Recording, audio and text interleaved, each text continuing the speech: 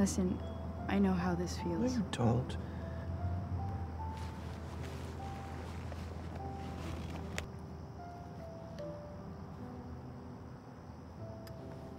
I'm not as strong as you think I am. I thought you got rid of every picture of you and Chuck.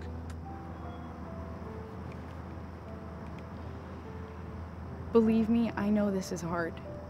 I know it better than anyone else. Because you're not just letting go of the past, but you have to let go of the future too. The future? The memories you've dreamed of that you'll never share, and the kids you won't know, and the Christmases you won't celebrate, and growing old together. You have to say goodbye to all of it. Even if you know it was probably your fault. You don't blame Chuck? You know when people say it's not you, it's me, and they're completely lying? Well, it actually was me. In trying to make our relationship perfect, I completely suffocated him.